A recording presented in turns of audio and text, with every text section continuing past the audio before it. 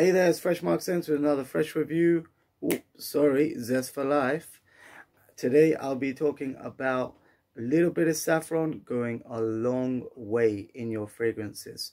These are fragrances that I like: warm, gourmand scents, something with a little bit of sweetness, unusual, exotic, spicy, and quite seductive when used in the right way. A little bit of searing heat with a sweet undertone of resins almost in the scent of saffron. So it can be quite hot, it can be spicy, resinously sweet, but it generally has quite an exotic and Far Eastern feel to it.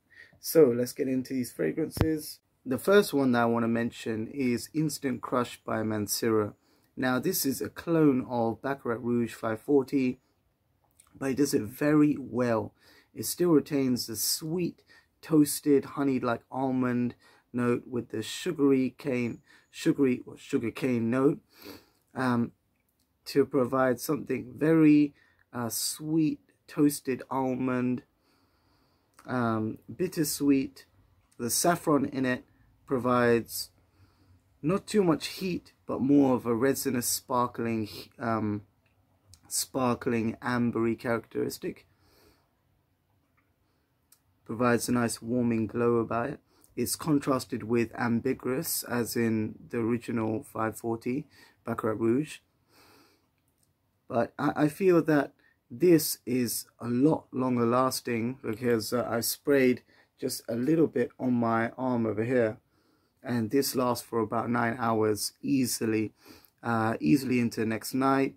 This is a great scent for projecting a warm, sugary, sweet saffron note that will definitely get you noticed. Great unisex fragrance as well, for women as well.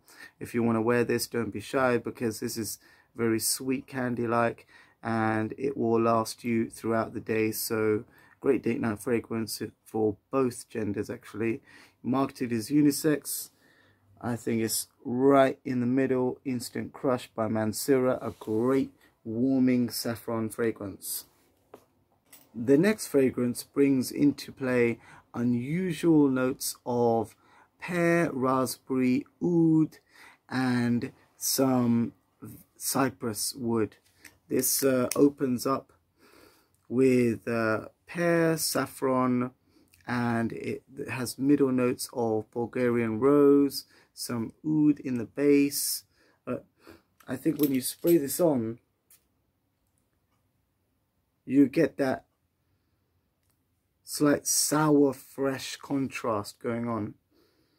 There's a freshness and sweetness from the pear and the creaminess from Bulgarian rose, which makes it slightly powdery and a little bit feminine in the opening, but that is spiced up with some, I don't know what spices they used. It feels like there's a bit of cumin, and there's some cumin, and there's almost like a honeyed tobacco like oud going on. It's not barnyard, it's not too strong, but it has a dry, bitter feel with that sweetness of patchouli lifting it up again. So it has that sour sweetness, and the saffron in here provides a resinous crystal like almost a droplet of amber, just a tiny bit of sweetness sprinkled on top of this sour and woody concoction.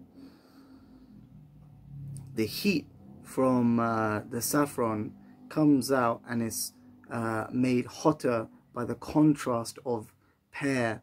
So the hot note and the sweet note of pear creates a sour and woody, fresh, slightly creamy from, I believe there's some bergamot in here, but I think the creaminess comes mainly from the Bulgarian rose, which is almost like a pink rose vibe, but it's made sour, fresh, and a little bit spicy by all that's going on with the saffron, the sweet patchouli, the oud note, which is bitter and dry, woody. It's got a lot going on. definitely check that one out if you want something warm, unusually sweet, and intriguing. Gucci Intense Oud. One that I use quite regularly is Tom Ford Noir Extreme. I use this when I want to bring about a festive, slightly cool yet sweet atmosphere, because it has the cooling note of pistachio kulfi. The Bulgarian rose keeps it a little bit creamy. The saffron gives it some sweet, some sweet spiciness, along with the cardamom to keep it aromatic. Aromatic, sweet, spicy in a resinous way, and it definitely has that sparkling, almost it's almost truffly in its creaminess, but that is from the pistachio kulfi. And it definitely has the warming characteristics of cardamom and saffron. It has the cooling and smooth characteristics of the sandalwood and the pistachio ice cream. So very smooth, very sweet. It's got some heat, just a little bit of heat from the saffron, but mainly coolness from that rose, the sandalwood, and the pistachio ice cream, which is very creamy and very soft and alluring. A great nighttime scent and going out scent. Definitely check it out. It's not too heavy to wear in summer either, so it's a great summer night fragrance as well. This is pretty much all seasons is good. So apart from high heat, let's say high heat in spring. So definitely check that one out for all ears. Tom Ford Noir Extreme. You've heard about it before, but that's probably for a reason, because it is very good, this one. I just have to recommend that again. Sorry if you've heard that one before from somewhere else, but it's a good one, so I'm going to bring it to you. The next one, Ultra Male. This is amazing. When I smelled it first time in the store, the caraway and cinnamon together, with that dark ambery, dark vanilla feel, provided something cool. Like the Midnight Sky has that Midnight Sky dark airiness, like Opium Pour Homme. Another one that has that is Armani Eau de Nuit, but this has a slightly spicy, dandy, gentlemanly feel. It's bordering unisex in its sweetness, but if a woman were to wear it, the caraway and the spiciness of cinnamon and the dark vanilla may be a bit may come off as a bit too masculine. But when worn on a man, the caraway and the cinnamon add some sweetness to the usual musky scent. The pear opens it the pear and bergamot opens it creamy and sweet. Then it gets caramelized by that cinnamon and the vanilla and dark ambery notes, which give it a caramel spiced facet, with the carnation, which is a slightly fiery red flower that has a powdery light warming spice about it, mixed with the caraway seeds. The caraway seeds are put in bakery bread to give aromatic finish. So sweet, spicy, a little bit creamy and aromatic from the bergamot and the caraway seeds. And then we go into the dark amber, that dark vanilla. All of that together produces a very enveloping cloud. The foliage on this is great. It's about 2 meters to the end of the room. I've sprayed it. The first time I sprayed it upstairs it was in a house, and it was on the stairway, and I was smelt downstairs when a friend just opened the door and came in. So that was great. So I got a compliment before I was even seen. So I don't really count them, but moments like that, which really count how far the foliage is and the like. And if it's a random person, then I definitely remember it. So yeah, this is fantastically sweet, alluring, powdery, cinnamon scent, cinnamon, dark amber, and vanilla scent, with a creaminess and sweetness of pear and bergamot. Next one, we are getting the rich fragrances out. Yes, I don't usually do this, but when it comes to the rich fragrances, this is when we go for about £1 per milliliter. This is the upper limit of the budget, because I don't want to promote fragrances that are more than £1 per milliliter, because then you get into wasting money on brands like Creed Aventus that are just sort of brand on top of brand on top of brand, and then you get that iPhone effect where everybody's just buying the next iPhone because it's the next iPhone, rather than if it's good or not, and objectively judging it for its value rather than just the brand, let's say. So this is something that is worth every penny. This is Charme d'Orient by Abdul Samdal Qureshi. This is a honeyed, fruity, floral oud with the spicy sweetness of cardamom and saffron. Saffron is noticeable. It comes off as a little bit of a boozy vibe as well. Like it has a sort of whiskey vibe. Let me try and I'll spray it. It is quite a decent spray. I'm not going to do a huge spray, but it would hit this fit. Oh, it hit. Oh god, it hit that. Yeah, it definitely did hit that. Alright, it's all in my thumb. But so wow, that is a lot of fragrance in one palm. You get the fruity apple note in the top, a little bit cinnamon sweetness. The honeyed oud comes in with some sweet patchouli woods. Very nice, sweet amber that smells almost nutty, like a almond nut, because that's a bitter sweetness about it, along with the honeyed oud. That green sweet apple note, and then the general fruity notes come out, which smell a little bit like peach, grape, apple, some grapefruit, tiny bit of lemon.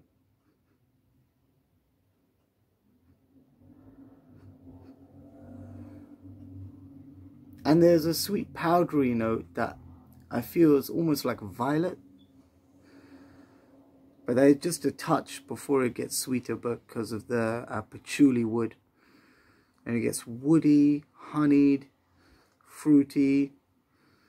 And that oud, the oud that's in here, is a light, it's a solid oud, but it's not fecal or barnyard in any way. It just has that dry, bitter, light white wood feeling, like a white wood, like a dry, bitter white wood. And a slight whiskey note, which makes it a little bit boozy. So that is the bottle. That is the fragrance. Abdul Samdal Qureshi's Charme d'Orient. Whoa, check that one out. That is, actually, I got it for £81 for 90 milliliters. Nowadays you can only get the half size one in the shop, but I'd recommend you go online and try and find it cheaper. But wow, it's picking up in price. I think it doubled in price since I actually bought it, and now they only do the half size one. So that is one to look out for if it's at a good price. And the last one, this is a Dua fragrance. Flagship 2 is the second fragrance that made it big, let's say, by Dua. As they say on the website, this has notes of saffron, patchouli. It's got some honeyed oud.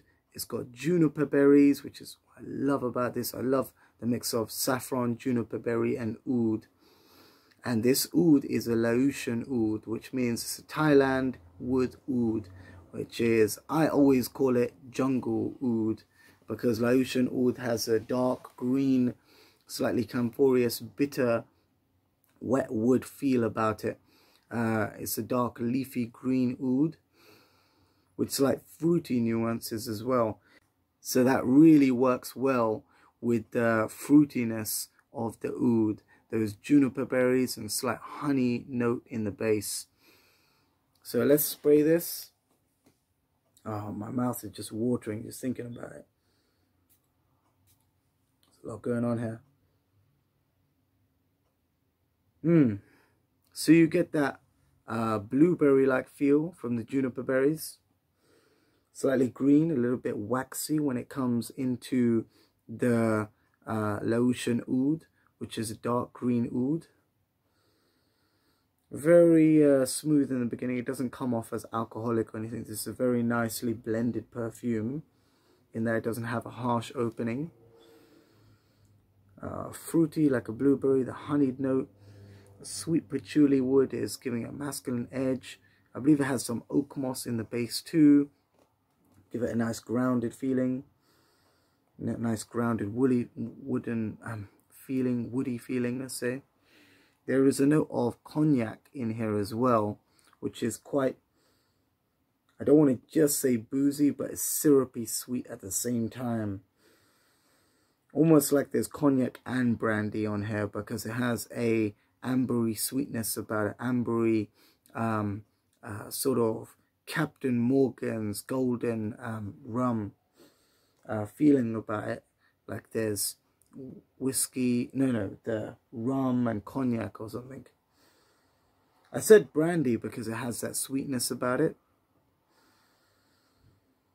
and I think that's definitely helped by the cool nature of Laotian oud and the dark green note of it. So dark green, waxy, leafy notes of Laotian oud with juniper berry. There's some honeyed notes in the base.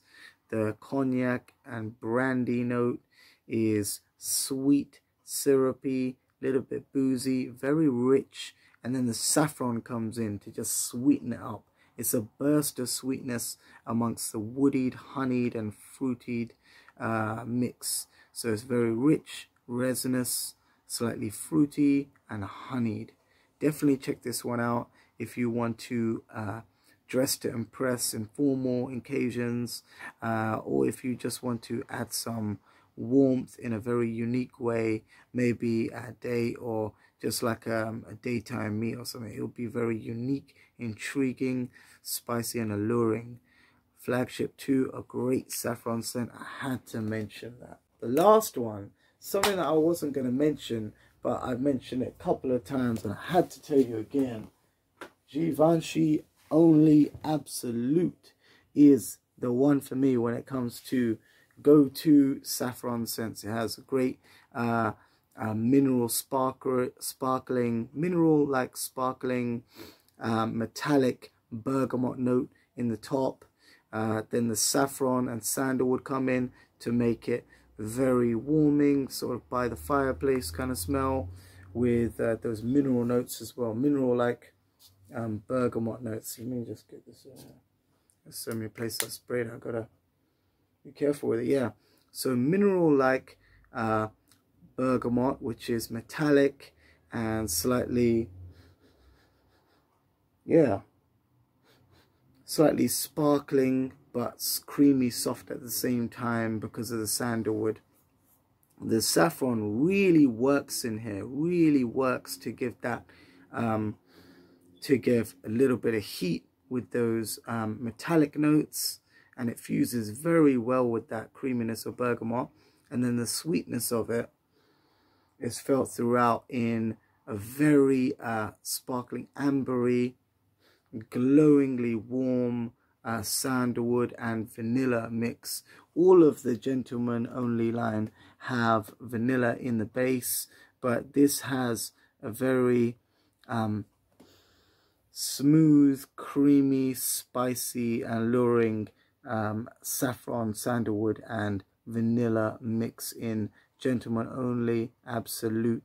This is one of those fragrances that when I was wearing Ted Baker XO, I thought, what would be an upgrade for this fragrance? And I thought Gentleman Only Absolute.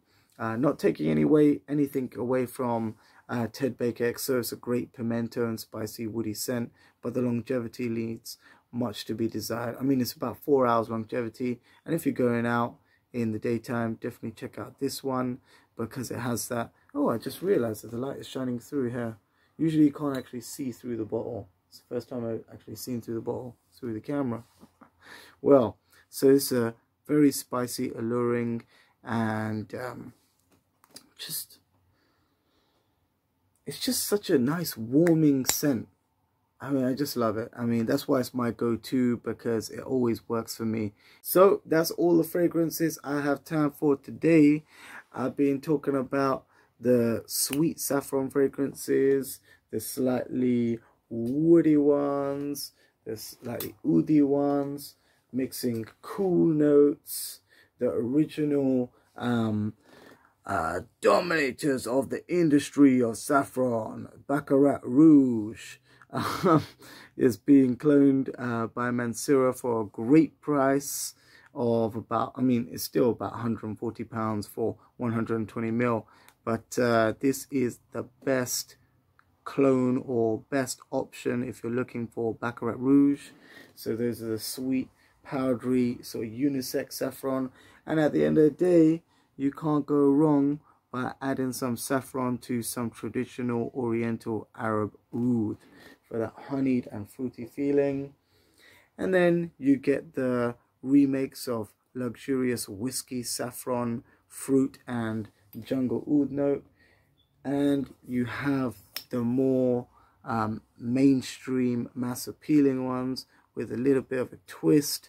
I think this is the most unique, one of the most unique out of the La Mer line, and I have bought quite a few other La Mer, so that's saying quite a thing, but this is the best warming La Mer that I have, ultra male. Definitely check this one out and all the other fragrances out, because I use them, I love them. And if you want to hear more about these fragrances, please subscribe to this channel, hit the notification bell if you can, so you can always get the latest video.